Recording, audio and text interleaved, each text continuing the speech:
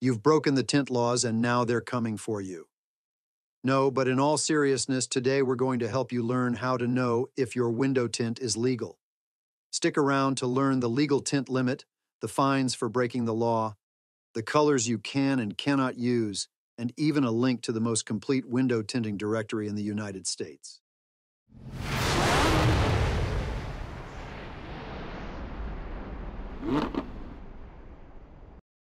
Vermont's tinting laws, established in 1984, offer a detailed framework for vehicle window tinting, balancing safety and personal preferences.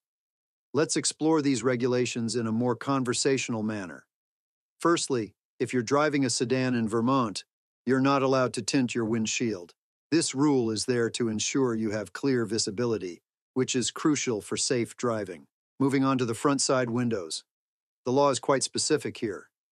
These windows must let in over 70% of light. It's a safety measure, really, to make sure drivers can see well, and also to allow law enforcement to see inside the vehicle. Now, when it comes to the backside and rear windshield, Vermont allows any tint darkness for these windows. This flexibility is great for added privacy and protection from the sun, especially in the sunny parts of the state. Interestingly, the laws apply to multi-purpose vehicles as well. So if you're driving an SUV, you are not allowed to tint your windshield. The front side windows must allow 70% light transmission, and you're free to have any tint darkness for the backside and rear windows. When it comes to colors in Vermont, there are no restrictions on what colors you can use. Now, if you don't follow these rules, you might end up with a fix-it ticket. The fines usually start at around $175 for a first offense, but it's not just about the money. It's about adhering to regulations that ensure everyone's safety on the road. But here's something interesting. Vermont does consider medical needs. If you're looking to get a medical exemption, MyIRX can help assist you to acquire an exemption just over a simple Zoom call.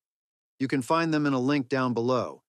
If you have a condition that requires darker tints, you can get a medical exemption. You'll need a letter from a licensed physician that explains why you need darker window tints. It's a thoughtful provision for those with specific health concerns. So that's the rundown of Vermont's legal tint limits, the color restrictions, and the potential penalties. It's a lot to keep in mind, but it's all about making sure that everyone on the road is safe.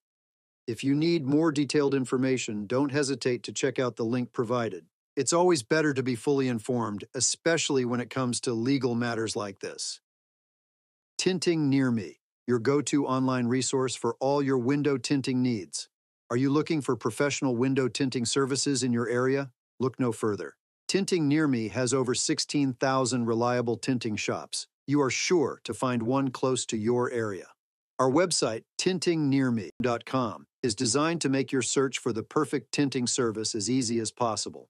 Whether you're looking to tint your car, home, or office windows, our comprehensive directory has got you covered.